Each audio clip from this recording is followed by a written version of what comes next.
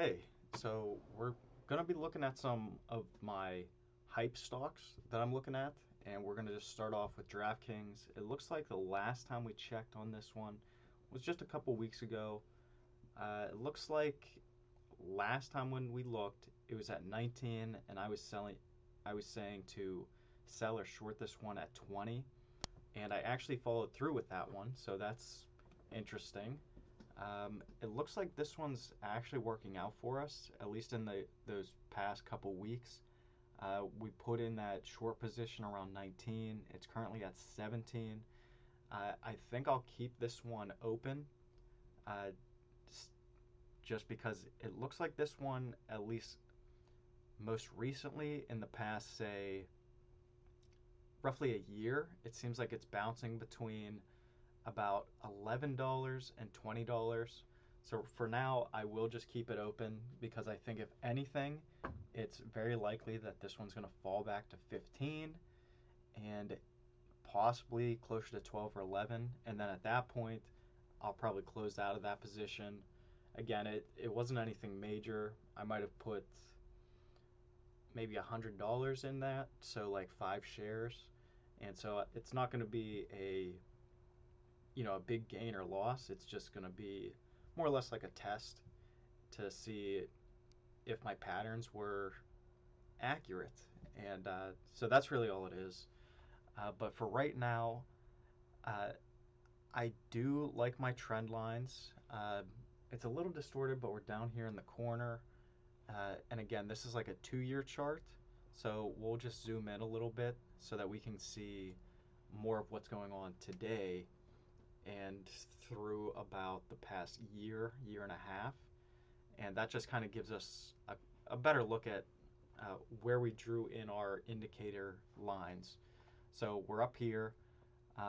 It looks like as predicted, and it looks like we must have done this right in this range somewhere. Uh, I don't have the exact price of when I made this transaction, but I do have on my spreadsheet 19. So we must have caught it somewhere up here in the upper end. And as we kind of forecasted, it is trending down. We'll see if we can get another couple weeks where it just continues to trend downwards. I kind of think it could follow a pattern like this where it just kind of bounces up and down, but continually trends down. And so that's kind of where I'm thinking this one's going to go. And again, the thinking is that once it gets down to like 12 or 11, well, if it gets down to into the 11s, I'm definitely going to close out the position and then switch it to a buy position. And that way I can just hold this, and hopefully as more states legalize gambling, I can capitalize that acquisition.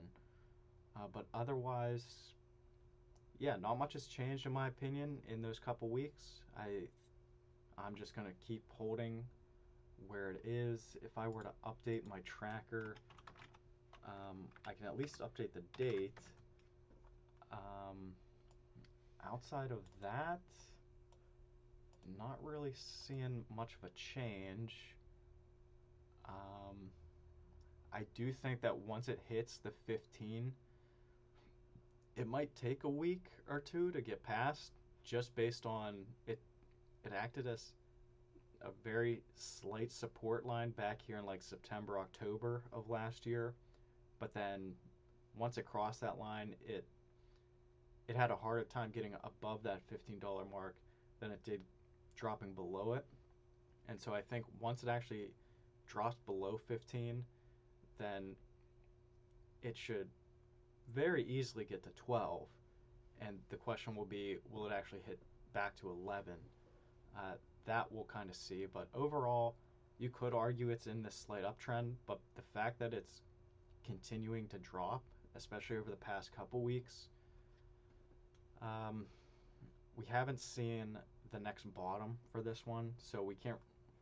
I just don't think it'd be fair to draw in a trend line at this point, but I do kind of anticipate this one to, if I were to draw one, I imagine that what we'll see is something along the lines of, whoops, something along the lines of maybe like that.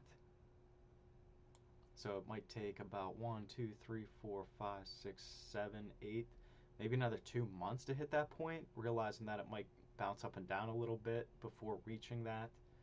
Um, but it could, just as quickly as it rose up, it could very quickly fall. Um, so yeah, we'll just keep tracking it, but that's kind of my forecast in terms of the downtrend. We'll see how that plays out over the coming weeks, and by the time we circle back to it, my opinion might change. But for now, uh, there was a short position in this. We'll see if that uh, continues to work out for us. So I'm just going to make a note that a short position was made around $19, just so I can kind of keep track of myself. Um, but yeah, that's pretty much it. So all we did right now is update DraftKings. And actually, before I share that, so right now it's at about 17, and the buy point, the sell point, that's we're keeping that locked in, and we notated that we added a short position at around 19 something or other. So that's pretty much it. In terms of like doing something new, uh, no, because it's not near a buy point. The first time I would consider is 15, but again, I think if it can go past that 15 mark that we drew in, it's very likely to come back down to 12. And once it gets to 12, that would be the first time that I would consider switching the position from a short position into a buy position. But other than that, let me know your thoughts in the comments, and otherwise, like, subscribe, and I'll see you on the next one. Bye.